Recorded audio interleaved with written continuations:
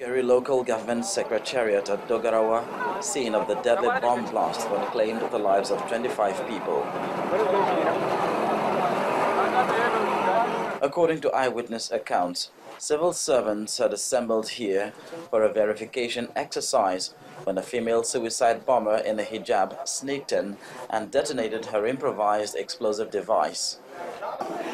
Inside the local government too is filled up with people. Everywhere is cluster of people. No space that they are doing their screening. So we went to the chairman's office, we went to the office of the director admin, they did their handover. After the handover, we took the chairman to his office. While he was addressing people in his office, he was about to even finish addressing the people, we just had a loud boom. I just saw the POP in the office shook. So immediately I came out, I saw people running everywhere. It is bomb, it is bomb. The 32 injured victims are conveyed to the Ahmadu Bello University Teaching Hospital where they're receiving treatment. Altogether, 32 victims of this bomb blast were brought to the accident and emergency unit of our hospital in the morning today.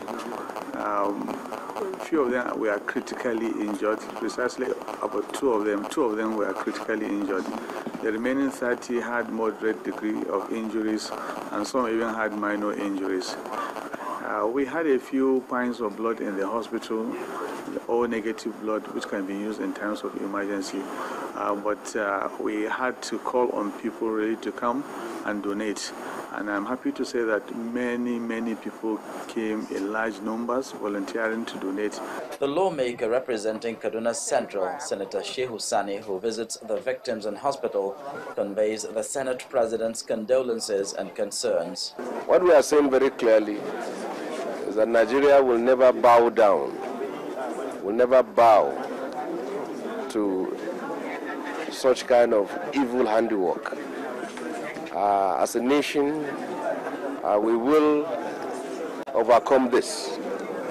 And as a senator, we are assuring all Nigerians that this government will do all it can within its ability to protect all Nigerians. The Kaduna suicide bombing is one in a series of murderous bomb blasts carried out by insurgents in less than a week in various parts of northern Nigeria, including Yobe, Plateau, and Kano. But ominously, it is one bomb attack too many.